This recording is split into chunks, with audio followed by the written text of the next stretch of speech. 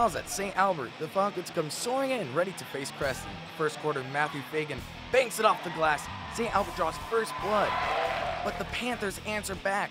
Cooper McDermott trying to do his best Doug McDermott impression with a three. Panthers up 3-2. Still early in the first, Evan Jacobson with the deuce. Cats up 5-2.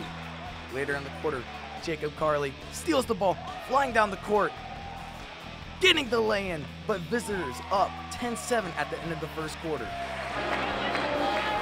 In the second quarter, Travis Miller from downtown, giving the Falcons the first lead of the game, 14-13. Dial up Crime Stoppers because Carley gets another steal for a layup.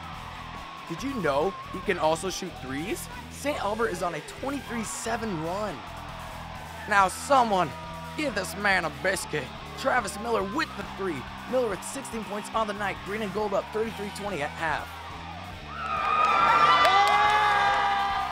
Early third, the big man scores. Tucker Flynn and the Panthers are trying to claw their way back from a 40-24 deficit. But this doesn't help. Travis Miller with a sick pass to Andrew Carlson, leading to the easy bucket. SA up 44-26. Later in the quarter, check out Kyle Barnes with the swish. Fagan driving his way to the basket for the layup. Home team up 53-35 at the end of three.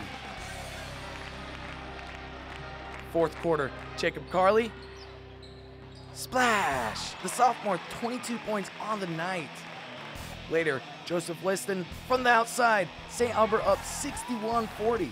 Off the bounce pass, Daniel Cook with the bank shot and one. The senior, Maxon Ross, gets the 2 points. Falcons dominate 68-51. Last two games we just have been down, and we just find a way through our defense to come back, and we just always know how to get back in the game. You know, we're real excited to have this win streak, so we're just going to do our best to keep it going, try to do it in the postseason too. So those small details, if you do, and those things are going to add up to your wins. So I just need to focus on the day-to-day stuff and be okay. St. Albert is on a 4-game win streak with the next 3 at home. For the Bluff Sports Zone, I'm Brandon Taverdi.